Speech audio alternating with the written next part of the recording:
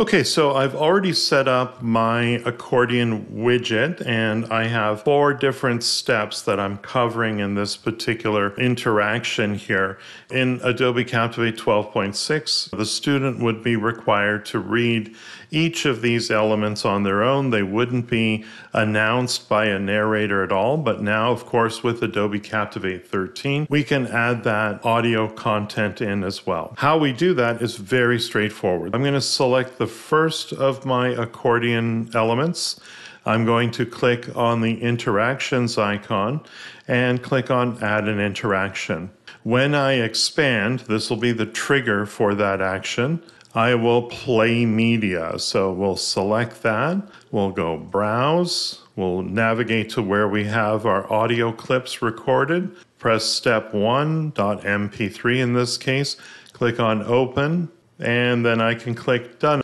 Let's select the next element in the accordion. We'll add an interaction, expand, play media, and we'll browse to step number 2 and press open. We can go ahead and select number 3. We're going to add the interaction. We'll expand, we'll play media, we'll browse, and we'll do step number 3. Click open.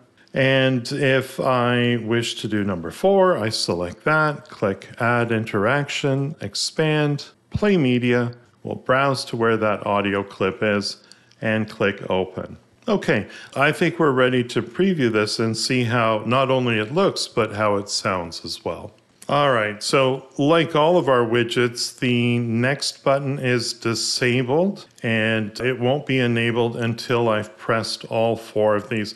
And that's why I got rid of the play bar as well, in case you're wondering there. So let's go ahead and press describe the behavior. Be specific and tell the person exactly what it was that offended you. This is an important first step and will help the person understand the problem. Okay, and now we'll do express your feelings using I statements. Don't just say the behavior was wrong. Tell them how it made you feel. Use I statements to help your coworker understand how their action or comments impacted you. It's an essential step to explain what acceptable behavior would be and how you expect them to behave.